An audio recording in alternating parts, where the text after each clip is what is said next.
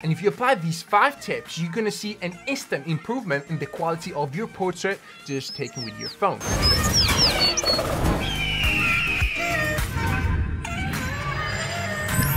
Welcome back everyone. If you don't know me, my name is Simone. I'm an Italian professional photo videographer. And in this video, I want to show you 5 tips to improve the quality of your portraits just using your phone. Because the reality is that everyone thinks that you need expensive gear, that you need to spend a lot of money in light equipment. And yes, it's true. If you have these kind of expensive equipment, if you know how to use them, it could improve the quality of your portraits. But trust me, you can take great photos even using your smartphone. And I prove this quite a lot already in this YouTube channel and also in my mobile photography course. So without further ado, let's start with the first one. And the first one is that when you're taking portraits just using your phone, you need to use the 2-pair camera. That means the zoom camera that you have already built in your phone. But be very careful. Don't zoom in by pinching in with your fingers, because if you go beyond what is the optical zoom that you have already in your phone, you're just gonna crop the picture and you're gonna lose quality. So it's important to understand the characteristics of your phone. For example, I have an iPhone 11 Pro Max and this one has only a 2-pair. Now newer iPhones might have like a 3-pair, or you might have a different kind of smartphone that has maybe a built-in 4-pair camera. But do not go over that hard drill limit that you have. Now you wanna use that zoom because in the same time, when we're using a professional camera, we use a longer lens for photography. So instead of using a wide lens, we use a zoomed in lens. Because first of all, when you use a wide lens, you're gonna have a face that is distorted, so more like squished from the side. And when you use a longer lens, you'll be able to blur that background much more than if you're using a wide lens. Now, let me give you an example, just using the phone to let you understand why. So I'm just using this cap as a subject. Think as it was like a portrait. So if I use the 1-pair here on my phone, then yes, the Sony cap is in focus and everything else is blurred, but it's not much blurred and the background doesn't look really nice. But when we move from 1 to 2-pair, then we see that the background is much more compressed. I'm closer, obviously, to the subject, and the background is more blurred, which makes the overall photo much nicer than it was one. At least if we're talking about portrait. If you're talking about landscape, then it's a different story. The second tip that I want to give you is about using a tripod when you're taking photos.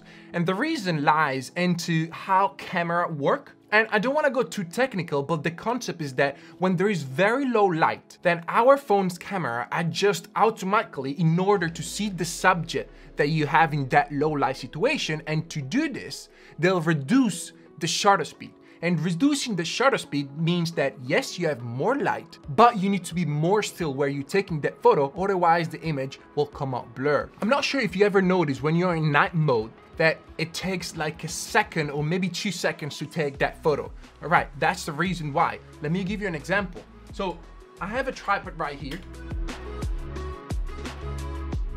Now I want to try to take a photo in a dark situation. So where the camera is right there is pretty dark because the light is coming from here. So what I do is I try to lift up. Let's say, okay, this is a little bit too much, but it's just an example, remember.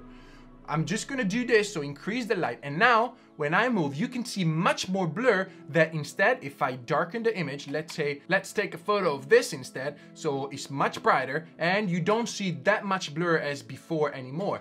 And this means that we can shoot that photo in a much faster way than we're shooting, for example, this photo.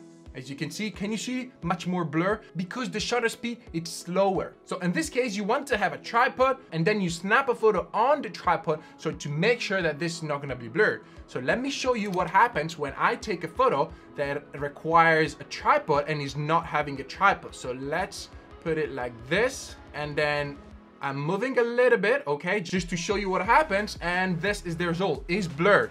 Instead, this one is not blurred. You get what I mean? Now, the next tip is about using portrait mode. And you gotta be careful even when using portrait mode for the same reason as we mentioned before. But obviously having a blurred background is pretty useful, let's say, because it really emphasizes the face of the subject, your subject in general, and tries to blur that background that is only distracting the viewer. And even when you're using portrait mode, just have a look around all the different type of lighting that your phone offers. Now, if you have an older model, example, you might not have all these options, but this one is already, 2 or 3 years old, and I have a few options. So try to play around with these and see which one works best and which one doesn't work well. But obviously, when you apply the portrait mode, it's always best to apply all the other tips and the following two that we're mentioning. Now, the fourth tip is about actually an app, not directly shooting, but it's something that you can use in post-production. And this is called Remini. What Remini is basically an app that allows to reduce the blur of your photos if you've taken, for example, a portrait in not ideal situation. This app helps you make it sharper. So once you open the app, you want to go in Enhance, and then you're going to select your own photo, whatever you want to pick. Let's say this photo, and then you click OK. You just need to wait a little bit. And once it's done, this is the result that you got. This is the before, and this is the after. Before and after. Let's have a look at my face before and after. You see such an incredible difference. Now, it doesn't work extremely well every single time, but it's worth giving it a try. And this is just the first enhancing. Then you can go eventually enhancing the second part and then do it again. And the fifth tip for better portrait with your phone, it's all about lighting. Lighting is the #1 most important element regarding photography. And it's more important even than having a better phone, having a better camera. If you can, one of the best things you can do, the best investment for your photography is buying one of these cheap Amazon lights that cost around $40 or $50 max, or you can take 2 of them for like 60 or 70, and they'll make a huge difference in your photos. In my career, before being sponsored by Nightlight with professional lighting, I was using those $50 Amazon light, and they are amazing. Otherwise, you can use something like this, so it's a ring light. But if you don't want to invest in such a light because maybe you're moving or whatever,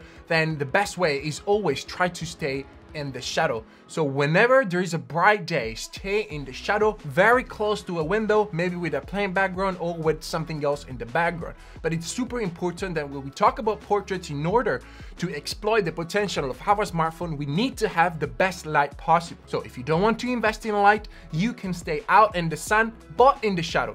You can stay outside or inside in the shadow, not in the sun directly. Otherwise, it's gonna create some weird shadows in your face and your body. Unless, obviously, it's that kind of effect that you wanna go for. Actually, the ideal weather is having clouds in the sky. This will gonna help you have a much smoother light in your face when you're taking portraits. Or the last solution, which is super cheap, but it works pretty well as well, is getting a ring light.